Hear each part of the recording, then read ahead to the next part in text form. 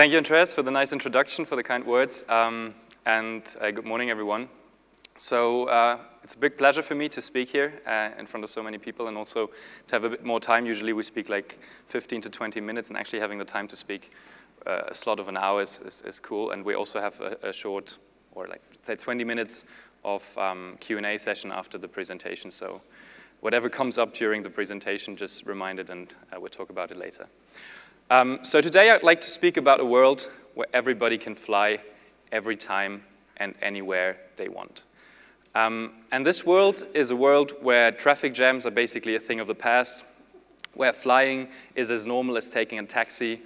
And this might sound like a bit of a science fiction fantasy or like a childhood dream, but let me explain to you why this world is actually much closer than you might think, and also what we at Lilium are working on to make that world happen. So first of all, at Lilium, we are building an electric VTOL jet. So what is an electric VTOL jet? VTOL means vertical takeoff and landing. That means although you can fly forward like an airplane, at takeoff and at landing, you basically land and take off like a helicopter. And the nice thing about this is that you have the flexibility of an helicopter. You don't need runways, but you have the speed and the efficiency of an aircraft. So in our case, the goal of the product that we're building right now is a 5-seater. So that means when we have a pilot on board in the beginning, you still have 4 seats and can travel with your family. And we think that this is basically the transportation, or the means of transportation of the future. And why is this? It's going to be as cheap as a train. It is as quiet as a fan. It can go up to speeds of 300 kph and can cover a range of 300 kilometers. On top of that, the operation itself is CO2 neutral because it's all electric, and the operation is going to be simple and safe. So how is this going to look like? Like, how will you, as a customer or as a citizen, how are you going to get in contact with this technology? So it's not going to be the way that you own a car today. It's going to be a ride-sharing service and an on-demand transportation service. So Lilium is not just about building this Lilium jet, which of course we started out with and which is of course a big part of the development right now, but in parallel, we're already building the service structure, talking to partners, and basically working towards that when market entry happens, when the aircraft is ready, we also have the infrastructure and the processes and the operations ready to launch a service. So you're not going to own a jet, you're going to book one, you take out your smartphone, you use it like My Taxi or Uber. You basically say where you want to go, where you want to get picked up, and then you summon a jet, and it will pick you up at a nearby landing spot. And all of this, like I said in the beginning, comparable to the cost of a train, if it's more on demand and on routes that are too high frequently traveled, it's comparable to the cost of a taxi. So let's look at a use case, what that actually means in real life. So here's one of the routes that's one of the most frequently traveled routes in the world and also well known. Imagine you have to go from Manhattan downtown to JFK International Airport. So today, taking a taxi takes you roughly an hour, and it costs a bit more than $50. With the Lilium jet, it costs the same, but it only takes you 5 minutes. Of course, you have to add to this getting to the landing pad, and that also depends on, of course, how many landing pads you can actually build in a city. But in Manhattan, where everything is quite densely accumulated around the downtown area, you could basically have, let's say, three landing pads on each side of Manhattan, and then it takes you maybe 10 minutes to get there, and then only 5 minutes for the actual distance that the taxi needs roughly an hour for. So this is an example of what a Lily pad, or in this case more a hub, could look like. So you could actually leverage the rooftops that we already have in most cities, like the rooftops of big buildings are flat anyway. So imagine you have a hub like this where every minute a Lilium jet lands and takes off, and then you also have like a little little launch here where you can wait, and it's all branded in that service so that you've got a smooth user experience. So for us, it's really important that it's not just an aircraft that in itself has a good design and a good user experience, but that the whole service is actually what you know from basically services like Uber, where you don't have to worry about all the interconnections. Your interface is an app, and then the whole interface with the real world, with launches and the pilot and so on, is designed to be as smooth as basically operating with that app. Before we go into a bit more detail on what that plane is actually looking like in a bit more technical detail, and also I want to talk to you about a bit more about the founding story and how we got where we are now. Let's have a look at the prototype that we've actually been flying for a bit over a year. It's a one-to-one, so a full-scale prototype. This design is still a two-seater. So in the beginning, we set out to build a two-seater. And when we kind of skipped that step and said, okay, we want to get to market with that on-demand service right from the beginning, we decided to go five-seater from the start. And so this is still the two-seater design. The rest of the slides where you see the graphics, that's already the five-seater design, which we are working on right now. So this is a flight. It might be some shots of this flight are also on the official website or the YouTube video, but this is an unedited flight, so you can't see this anywhere else but here now. And let's have a look how that looks like.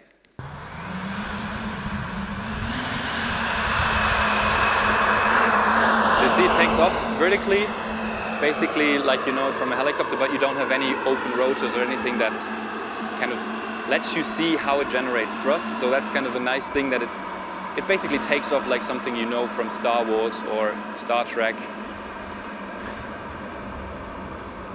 And then it has this seamless transition where it tilts the flaps forward. And then it accelerates. And the nice thing, this is a transition flight, so we haven't really gone with this. In this flight, we are not flying faster than, I think this is like 50 kph, where it's really the low-speed flight.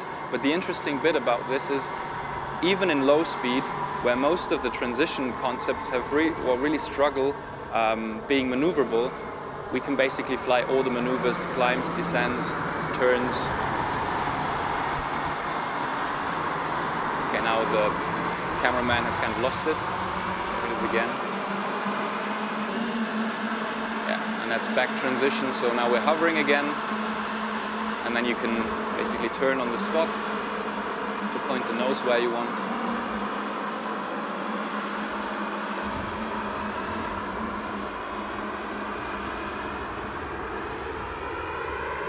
And still seeing this, my adrenaline level goes a bit up because I was actually the one flying this thing from the ground. So that was always very, very impressive when this full-scale prototype is actually, when you can command it like you're flying an RC plane. For almost half a year, these were the happiest moments when it actually touched down and we knew everything worked. Thank you. All right, then let's look at the plane in a bit more detail. I already mentioned it can take off vertically and it can transition, so how is this happening? So we saw in the video already, we have these flaps, right? So in each of the wings, we have a main wing and we have a canard wing, and the canard wing is half the size in terms of the flap and the engine numbers. And each of the flaps, so always 3 fans are clustered in one flap, and then they can all be tilted. They can be tilted basically vertically. Then you generate thrust as in a rocket. You take off vertically, and then you tilt these fans, and you can imagine the thrust vector just basically pushes you forward gradually, and at some point, or actually not at some point, but gradually you also gain more lift, so airborne lift from the actual aero surfaces. So the canard, the body itself, because it's also shaped in a wing shape, and the main wings, they're all producing airborne lift. And already through transition, so it's not like you have to go through transition and at some point the aerodynamic lift enters. It's actually a smooth process, and that also means, and I have a slide for this later, that you are maneuverable throughout the whole transition phase. And what that also means, because you can transition in forward flight, you're much more efficient than, let's say, the open rotor hover concepts, for example, because in these concepts you always have to generate lift with your propulsion system all the time. In our case, or in basically in all the transition VTOL cases, you leverage the aerodynamic lift. And that makes the plane very efficient. So efficient that we can go, with current battery technology, we can go to ranges up to 300 kilometers and also fly top speeds of 300 kph. And to give that, put that in perspective, the energy consumption of a Lilium jet in cruise flight is comparable to an electric car on the motorway.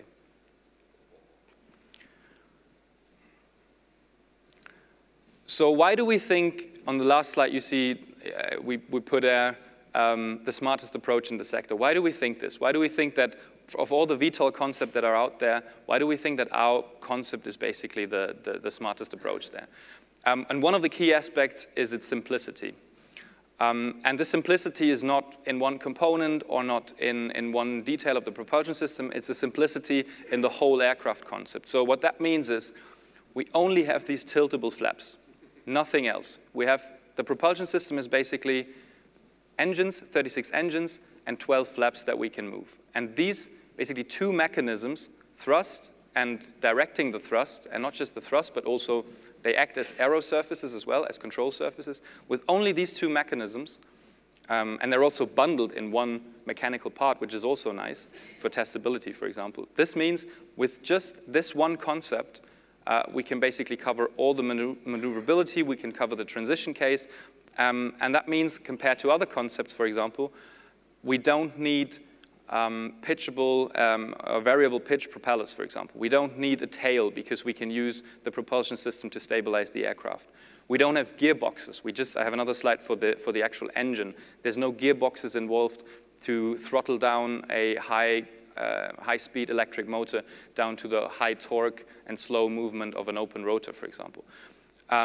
We don't need folding propellers because we're using the same propulsion system for takeoff, also for cruise flight. And no rudder, no tail, and no water cooling. That's also a thing if you have more complex systems, and a lot of competitors have complex systems where you do need water cooling to actually get the heat out. In our case, since we use these ducted fans, we can really use the airflow to cool our motors, and also the servos in the flap, for the flap movement. So this is a slide on the actual engine. So, of course, when you develop an aircraft concept that is so new, or no one can actually build or has built parts for this, of course, we had to develop the engine ourselves as well. So the engine is a ducted fan. We call them electric jets, jet engines.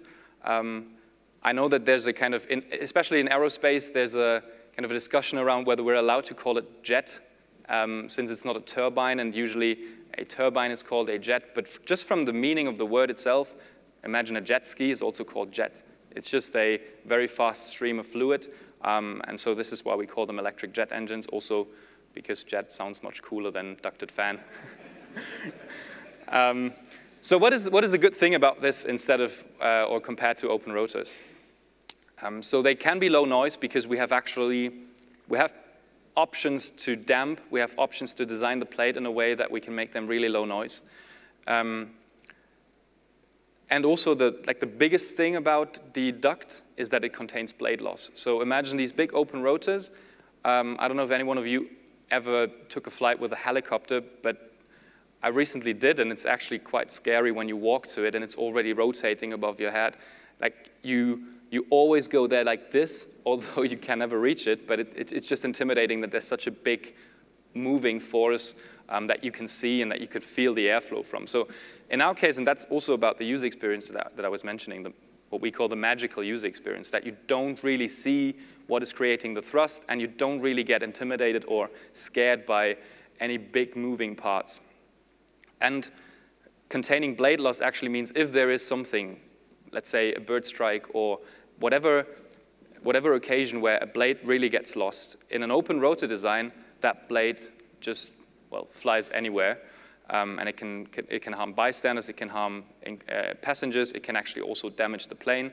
So that's why our ducted fans are designed in a way that this can never happen. So the duct around it is as strong as you need it to contain a blade loss. And low vibration is also one of the things. The open rotors always have these you know, there's this low frequency that you hear even from far away when you have a helicopter. This is also something that we don't have in the jet engines here. And that also means for the passengers themselves, it's a very low vibrating or low vibration feeling. And also these ducted fans are basically key of the high range and the high speed because they are specifically optimized for forward flight, which means, of course, in the hover flight, we're not as efficient as big open rotors, but we don't have to be there for long. That's the nice thing about the seamless transition. You actually never really want to hover at one point. If you fly approaches or missed approaches or anything like that, you always kind of have procedures to go around. You can always just go, let's say, 50 kph for the five-seater, means your energy consumption drops like almost 50% already, which makes us, again, at these low speeds, more efficient than open rotor designs, although the ducted fans themselves in pure hover are not as efficient. But that means in forward flight, they're absolutely efficient, or that's what they basically tune for. And so this is a key enabler for that concept of low noise on the one side and high energy efficiency on the other side. So I mentioned we have 36 engines, and that's not just an arbitrary number, of course.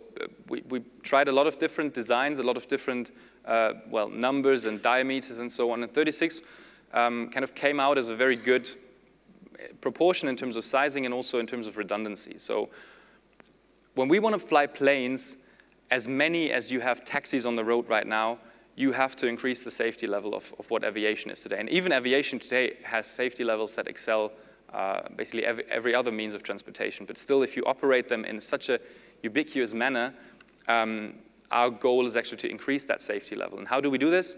It's a concept we call ultra-redundancy because it really means there's no single point of failure whatsoever in the whole concept.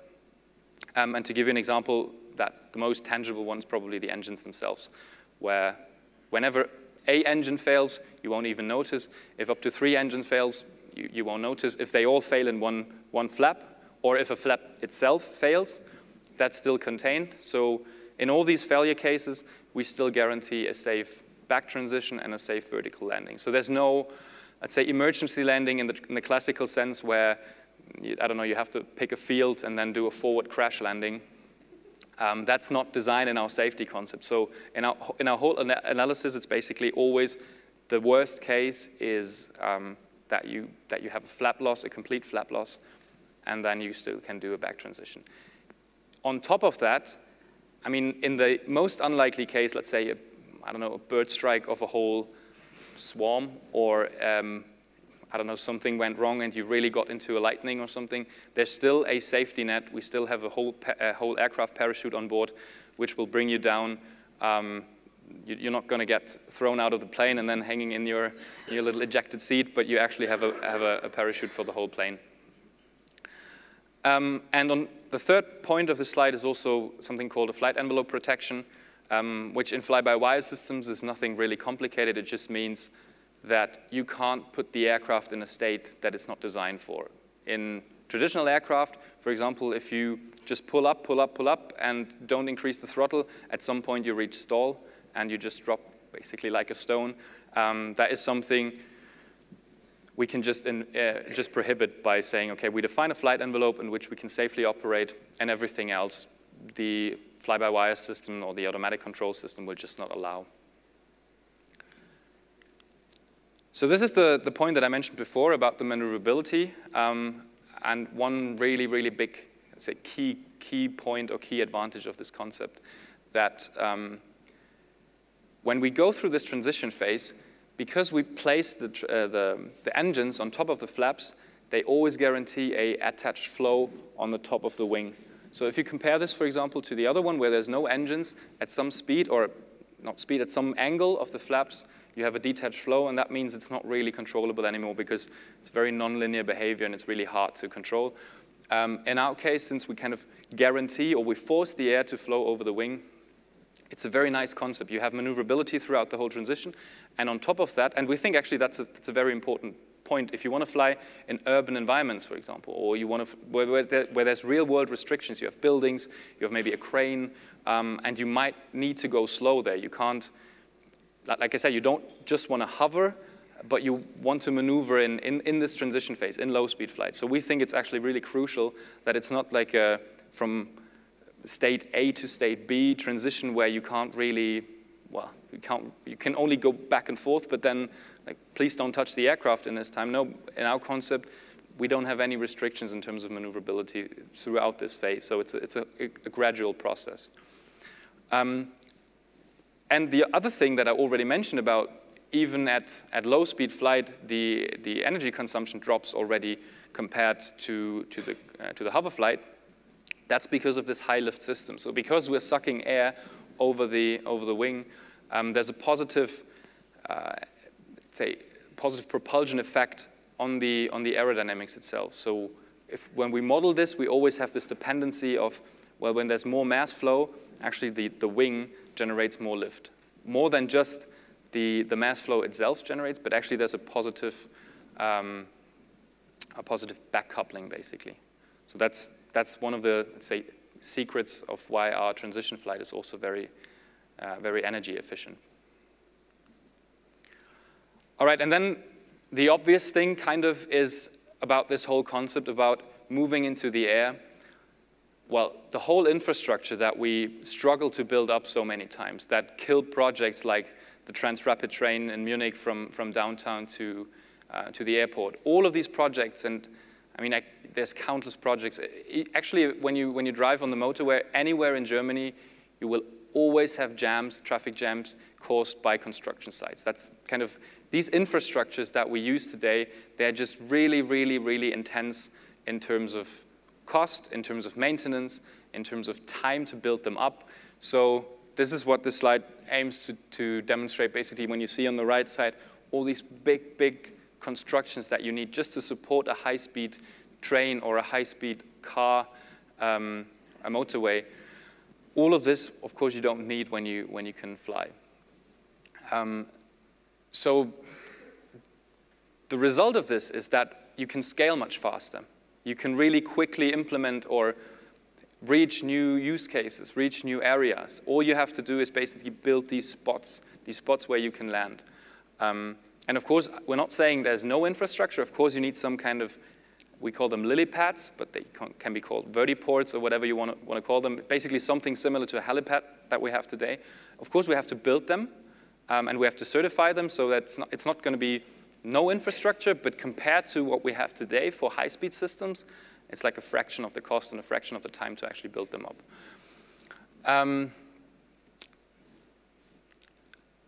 And another added benefit of actually traveling in the air, traveling faster and traveling flexibly, means that you can really increase the radius of your life. We call it, basically, the life radius is what you can reach or what you consider to be acceptable to travel in a day, for example. Most of us have a kind of an acceptance level over which they wouldn't accept to commute to work, for example. For most of us, it's around an hour. And so in 1 hour, you can, or here it's in this example, it's 15 minutes, depicted on a map around Munich. So in 15 minutes with a car, you can travel like 12 kilometers, which is this red circle. And using a high-speed VTOL network, you can just increase this 5 times. And this opens up a whole bunch of opportunities. So imagine you work in the city, but you live in the countryside. That wouldn't be possible today unless you really take a tedious commute and, I don't know, spend 2 hours each day, each way, also to get from your beautiful Bavarian countryside to Munich downtown or working at BMW or whatever. So this is really a game changer in terms of the radius that you can access in your daily life. So here's a few of these points that I already mentioned. We can make states to metropolitan areas. When we increase this radius, people don't have to live in the city anymore. We can basically make Bavaria one big metropolitan area. So it's not going to be a metropolitan area around Munich. You can actually have whole states or whole regions, and that adds, or that expands also with increasing battery capacity, with increasing number of landing pads. You can have that case where really you don't care if you live in Augsburg and work in Munich. I mean, that's an example which is already possible today, but imagine Nuremberg, Munich, stuff like that, where you wouldn't even consider this today. And this will be, basically, will be a no-brainer in the future. It might also have a positive effect of actually other, let's say, infrastructural issues. For example, nowadays, the living costs in Munich is just crazy. If you can take a bit off that pressure, and people can actually move in the countrysides and live, or are not bound by this one factor of their commute, that might also have a very positive effect on living costs. And the real estate prices might balance a bit. And of course, the more you take out of the cities and the more also you take into the sky, the more you kind of alleviate the cities from the burden of having all this transit traffic on the ground. And when you have like point A to point B in this ubiquitous case where you can really, where we say in Bavaria, you have, I don't know, let's say more than 2,000 landing pads distributed around Bavaria. You don't have to do these transits. You don't, imagine you live in Nuremberg and you want to go to Munich airport. You don't have to go, if you take public transport, you don't have to go to Munich and then back to the airport. Or even if you live in the south of Munich and you want to go to the airport, you always have to have these, let's say, hubs in the city centers right now. If you have these pads like spread around Bavaria, you can really go from point A to point B directly. And already this takes off a lot of the burden that these infrastructure-bound transportation system just inherently have, because, well, it's not feasible to build this network, which in our case can be really, you can imagine like a network where everything goes crisscrossed, and then you can't build this with a train network, for example. Yeah, and the last point, cities might become actually greener when that is, let's say in 20, 50 years, I don't know, when this is a means of transportation that we regularly use. That can take a lot of the load off the ground, and cities can be a bit more breathable, a bit more sustainable. You don't have the problems with the diesel scandals and all these emissions on the ground that you can just, well, take a bit off. And also what we see right now, so this was the effect on society and on the way that we might experience distances. What we see right now also on an economic side is there's a whole new industry. There's a whole new industry just starting to get off the ground, and there's really a dawn that you can witness right now. So what do we see right now? We have a lot of component manufacturers, people that have not entered the VTOL space before now offer to build components like sensor systems, computer systems, specifically for VTOL aircraft. We have new vehicle manufacturers basically coming out of nowhere every month, every week. There's a list on the internet where you can see it just adds up. There's many startups like us. So when we started this out 4 years ago, we thought we're kind of the lonely rangers here. Like no one will believe, or no one did believe in that concept actually taking off. And you would still be considered kind of crazy. Today, if you have an idea like this and you have a concept that sounds safe or sounds reasonable, it's much, much easier to actually get money for this. So what we see, that's also, of course, people like Lilium and Joby and also Airbus with the Vahana project, all of these, let's say, all of these contributed to the space, made it very attractive. Also Uber with the Elevate program. We really see there's a space opening up, people taking it seriously, and not asking, oh, is this going to happen? But actually just asking, well, when is this going to happen? When can I actually use one of these jets? When can I actually cut down my commute time to a fifth?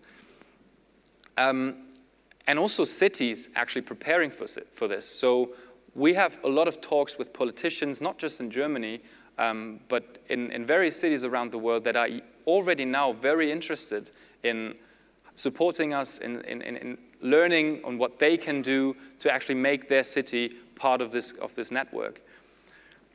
And And there's also people like Uber, like I mentioned, that don't necessarily want to build jets or aircraft. They just want to leverage the fact that there's going to be vehicles out there, and they need to be put in service, they need to be organized, there needs to be air traffic management around this, so the whole service needs to be established, and there's lots of players entering the space, more from the service or the provider side. And so how will this look like, the growth that we're going to experience? So right now, I think a fact is that everyone wants to be connected, and for cities, it's basically like what I mentioned before, this crisscross network. It's like having a 360-degree high-speed hub on your rooftop. So this is why it's, of course, for cities as well as for individuals, this is really attractive. And the nice thing about these infrastructures is you don't, as Lilium, we don't necessarily have to build all of these pads. We can basically partner up with independent entities, and they will also have a big advantage of having, for example, a hotel. Let's say the Western Grand here, they would build a lily pad on top of their rooftop. So it would actually be in their interest to have one of these hubs on top of their rooftop, because it means they get more people directly from the airport directly to their hotel. So this is why this idea of the infrastructure in this case is very, very scalable, because all of the entities are actually interested and have a common interest in establishing this. And the third point is that in this growth, what we will see is a very strong network effect, meaning that once you have a small network established, you can really add on top of that. And every new connection is not like you're building one additional, let's say, route.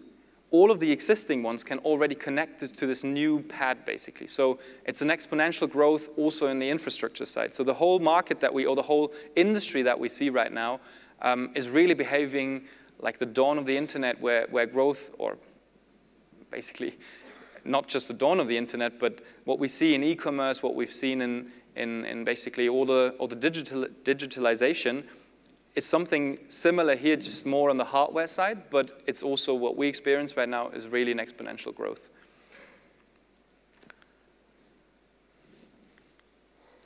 Okay, so the second part of this presentation, I want to go a bit more on the personal level and tell you a bit more about not just the vision and what we think the world is going to look like, but actually tell you a bit about how we got as Lilium where we are now. Because in the beginning, it was really just us 4 co-founders, 4 crazy guys from the TU Munich that have been studying aerospace engineering, mechanical engineering, propulsion, and I was the roboticist in this bunch of people.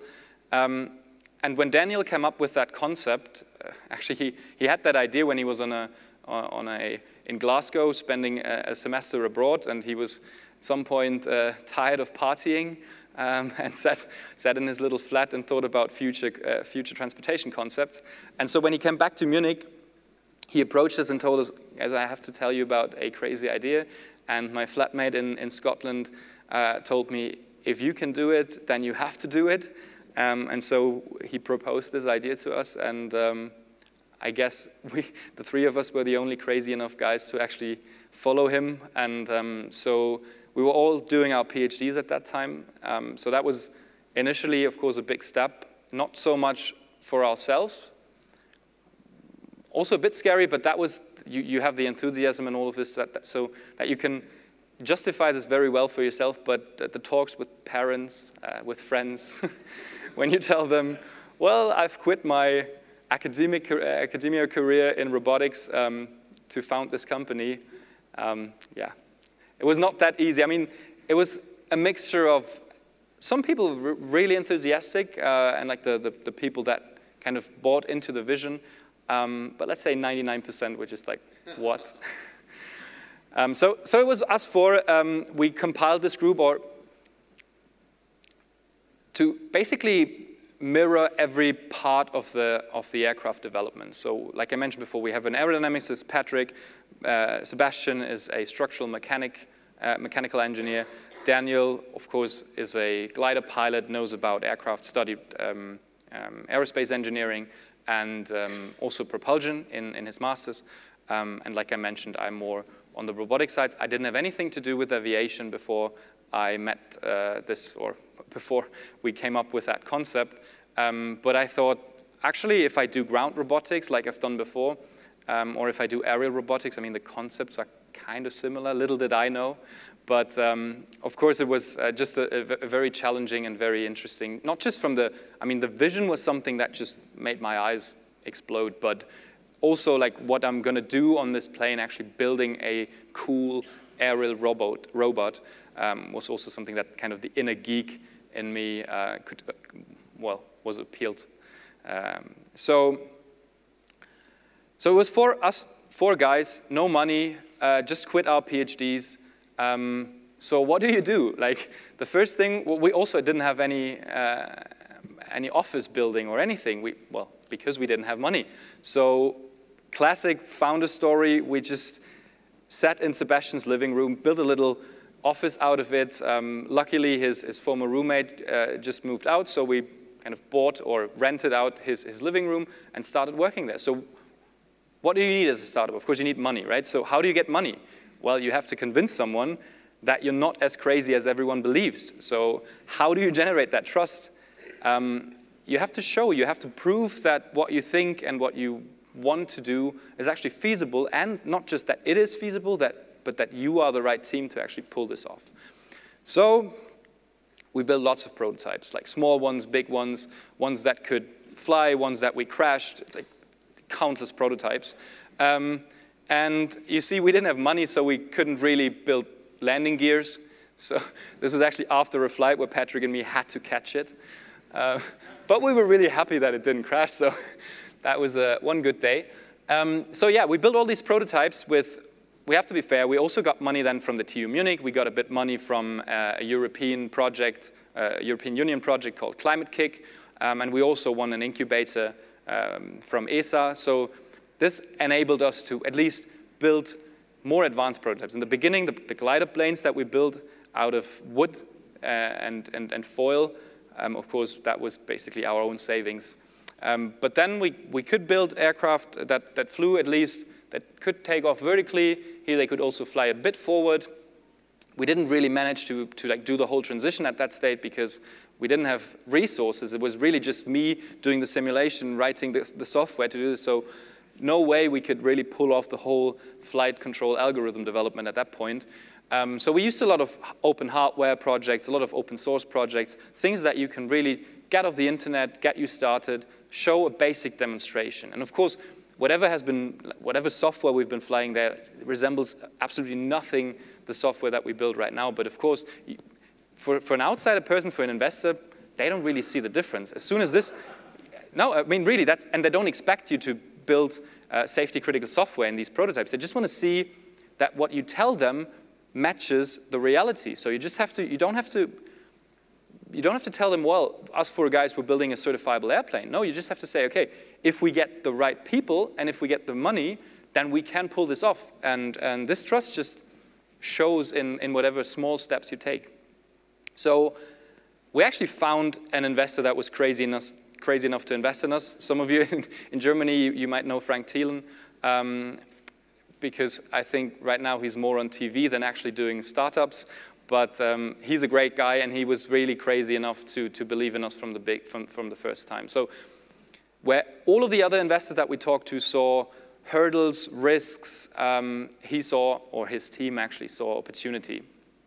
And he said that one quote which he cites very, very often, and he said, "When I met you guys, my head said no, but my heart said yes." And that kind of reflects the thing that, of course, he had done software all his life, so he had no idea whether like the technical part of it would really be as easy as we told him, or, I mean, of course, we thought it would be much easier than we now know, but he was just buying into the vision, and he believed in the team, and that's the most important thing. And this was our experience throughout the whole Lilium development phase, that it's always much more important, not just the founding team, but what team you build around it. So, because in the end, there's going to be tons of problems that you don't foresee, that you can't expect, and that you have no idea how to solve them in the beginning. So the only thing that you can really invest in is getting the right people with the right mindset and the right skill set on board, which gives you the trust that we can tackle any problem. And of course,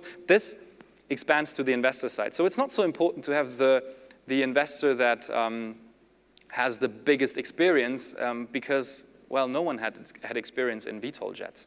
So it's all about this buy-in, this believing in you. And our second investor, and I'll come to that later, he always prepared us for bad times, basically. He said, guys, you have been extremely lucky so far, but know that whenever you hit rock bottom, we're going to be there for you. And this is very, very valuable. And of course, we are in a bit of a luxurious situation because once we got a bit further, we could actually then pick our investors to fit to us. So this is, then that basically the investors are the extended Lilium family where they share our values, they share our mindset, they share our ambition, but also kind of know what kind of crazy moonshot project we actually set out to do.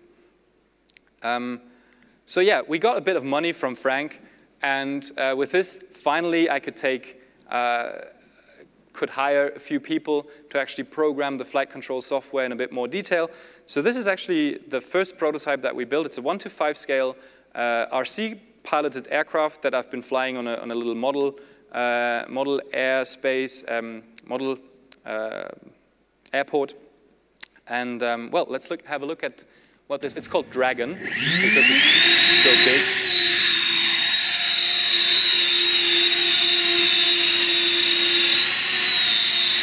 So you see we didn't put 36 engines there because, actually we tried that. We bought 36 mini engines and they just popped off the first time that we put them under power. So we kind of had to scale the concept a bit, but for the flight controls, it didn't matter. So the whole software, the software that you've seen on the full-scale prototype is actually the same software running on this prototype here. So now it goes into forward transition. Also in the transition phase, we do a turn.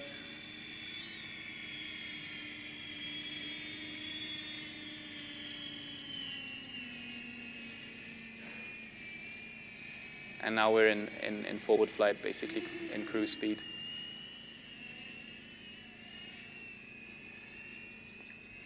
Yeah, I was kind of a bit of a reckless pilot at that time.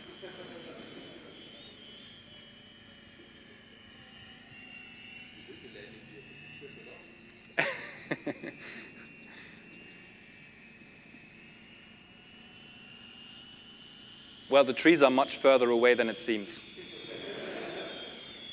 And yeah, now that's also, okay, they also have another nice shot from the aircraft. Here it's a nice state again, because we're right in this mid-transition phase, right? 45 degrees flat angle, and you still see it, you can fly it as an airplane. Okay, now we'll see the back transition, and the back transition is actually as smooth as the forward transition. You don't really see what's happening, just at some point it's hovering.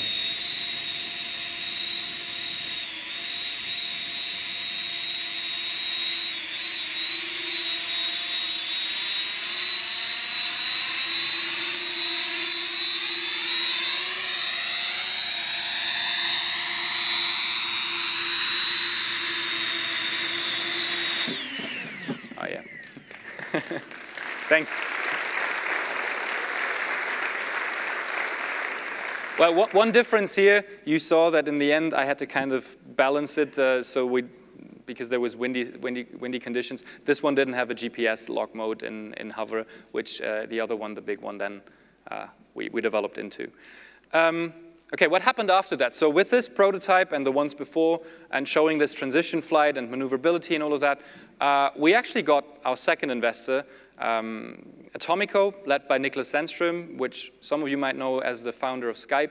So that was also, he knew Frank, and Frank told him about it, and in the beginning he had that same what attitude, but then he met us, and yeah, he bought into the vision. He had the same attitude as Frank, and they were and he actually said that about the guys, when you hit rock bottom, we're going to be there for you.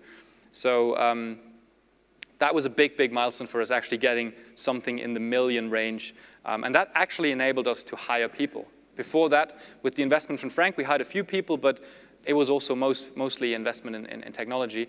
Now with 10 million, for the first time, you're like, okay, with 10 million, we can actually build a team. So that was an awesome moment for us, a really big milestone. And then with that team, we built the next prototype, which you've seen flying already, with this nice shot in on that experimental test area.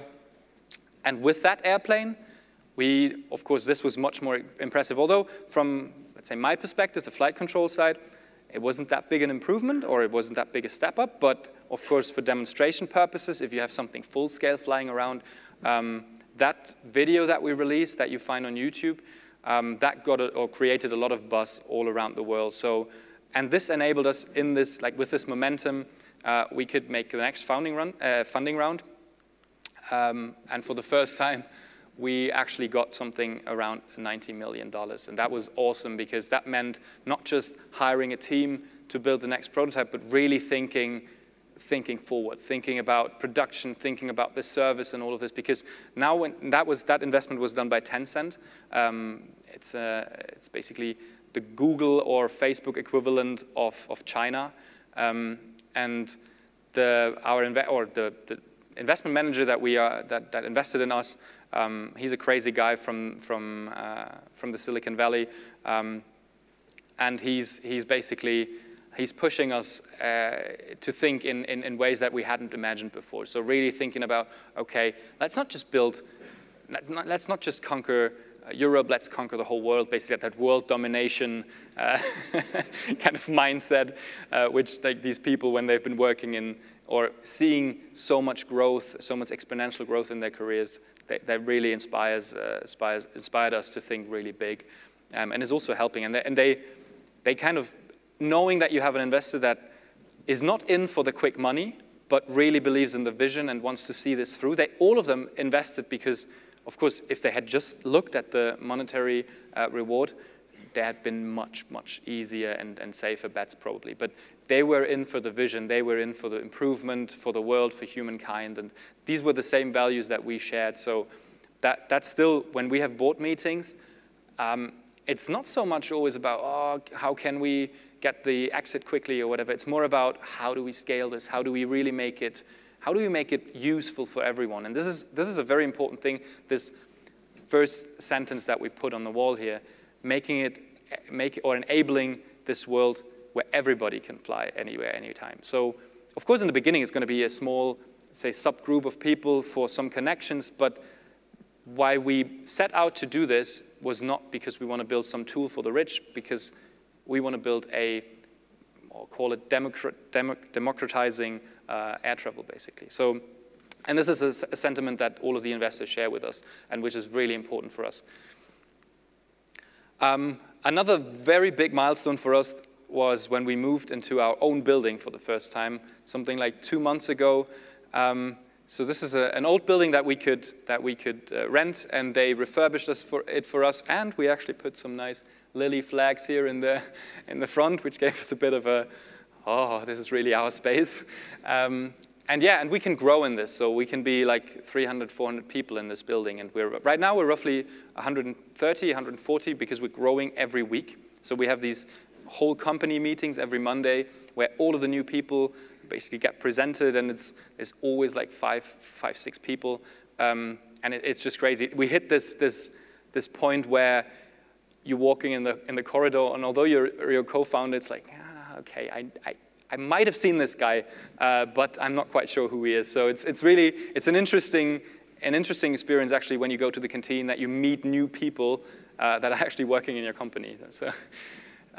Yeah, but it's awesome having your own building, having basically your space, and knowing that you can expand there for us was just a huge milestone, and it just on the emotional level felt really, really like the whole Lilium family actually now comes together. Because before that, we were kind of scattered around the business park, and now it's really one coherent development center. So what are we working on right now? What is it? I've talked about the past, I've talked about the long-term vision, or not long-term, because actually, it's going to be there sooner than we think. Somewhere in the time of 2020 to 2025, we're going to have market entries of all of us, like not just Lilium, but there's going to be more out there. So this space that I was referring to is really picking up speed. And there's also like the open rotor concepts like eHang, Volocopter.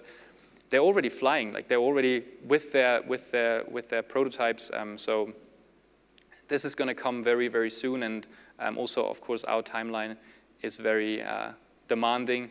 And since now we have that good backing by the investors, we can actually really move forward. So what we're working on right now is actually building this prototype. And the plan is to fly this year. So having this prototype, this 5-seater, full weight, full scale prototype, taking off, doing transition, flying crazy maneuvers, that's our big milestone right now. And then after this, or at the same time, we're basically building up production capability so that once we have this demonstrator ready, we can actually build a prototype that is going to be certifiable. So, and then certification takes probably another 2, 3, might take 5 years. No one really knows with these new concepts, but we have very good contacts to EASA already, so they are very keen on seeing these projects succeed, because for them it's also something that they know it's going to come, and they also want to have this technology in Europe. So they're very supportive, and this is also then, of course, another big milestone, having a certification. Yeah, thank you very much. That was it from me. Now we have another, well, actually just 10 minutes left for Q&A. Thank you very much, and appreciate all the questions. And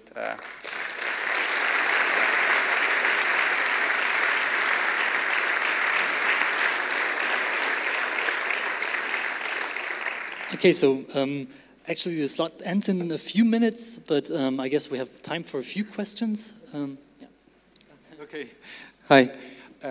Actually, I myself am a pilot, and one of the challenges I have is the weather and the authorities, government authorities. What kind of a type rating will I need for such a device? And well, 25 gusts is not the weather type that I really would like to be flying in. How do you actually aim to tackle those kind of challenges? And, my philosophy is, if I can walk away from a landing, it's a good landing. If I can reuse the plane, it was an excellent landing. So, yeah, would appreciate your feedback on that. So the first thing in terms of weather resistance, basically, so we plan to certify it as an IFR aircraft, so that you are able to fly in controlled airspace, and also in weather conditions where visual flight is not permitted anymore. So that's the first thing. In terms of the pilot license, it has to be a commercial pilot license, but we're aiming at, and also the whole space is aiming at pilot licenses that are not as, let's say, complicated and costly as for airliners, but like a reduced commercial pilot license. Okay, another question? Yeah. Aerospace engineer myself. So can you give us a bit detail on some technical details on the full-scale models? What's the maximum takeoff mass? About what is roughly the glide ratio you need to attain a range of 300 miles? Because probably battery technology is limited to, what, 30, 40, 50 kilowatt hours, which you could get in there. So you need really an excellent glide ratio to actually attain that mileage. Thanks. Yeah, so without being allowed to talk about really specific data, I can tell you that, well, the takeoff mass is going to be something between a ton and a half, and the glide ratio is somewhere between 15 and 25 or something. So it's, yeah, and the battery technology that you mentioned, of course, we're aiming at battery technology that is on the market already, or let's say on the cusp of the market. So we're already partnering up with big battery manufacturers to get basically the latest and greatest, but also the latest and greatest in reliability. Okay, so we'll have one last question, so people have enough time to change. I hope that's okay. So currently there's a hot race in autonomous driving, and this seems to be, from my point of view, a very difficult algorithmic challenge, because there's just so much constraints in, say, inner city traffic or something. Yeah. So from a naive point of view, it seems easier to get to autonomous airborne traffic. Could you comment on that? And if so, should like a lot of this money and effort that's currently being invested in autonomous driving go into airborne traffic? Yeah, that's an excellent question. So we do foresee the same, let's say, revolution in terms of autonomy in the air, and I do agree that well, actually it might be easier because airspace is more controlled and more predictable. And the airspace over Morocco looks exactly the same as it looks over Munich. So, well, depending on the weather, but the weather can also be similar in different areas. So you don't have to account for different cities, different landscapes. All of this makes it much easier. If you can have autonomous operation with your infrastructure and you put this infrastructure somewhere else, you can have autonomous operation there basically immediately. The challenges there are, of course, that right now, everything that is close to autonomy in the aerospace world basically works with, let's say, airliner systems or let's say airports supporting automatic landing systems and all of that, which do not exist in a certified way for helipads, for example. So there's huge challenges, but there's also a huge opportunity because it's kind of a green field where EASA and also FAA kind of have the approach of, well, there's nothing yet, so we don't have to develop it, of course. You have to develop it. You just have to show that it's safe. And that might sound easy, but that's the really, really hard part. Proving that your automatic landing system, for example, that works at all time or 10 to the minus 9. So building the technology is not really the hard bit. That's basically every drone that has GPS nowadays can fly autonomously. And then you might add some kind of detect and avoid system to it to make it more safe and so on. But if you have densely populated airspace, you have to integrate with existing air traffic control and airspace management, and you have to make sure that you show compliance with certification, and the certification doesn't exist yet. That's the challenging bit. That's also the reason why in the beginning we're going to have probably the technology kind of ready or on board from market launch, but still operated with a pilot, so we have that transition of moving from a pilot operation to a more and more automated operation. All right, then thank you very much. Enjoy the rest of the conference. It was nice.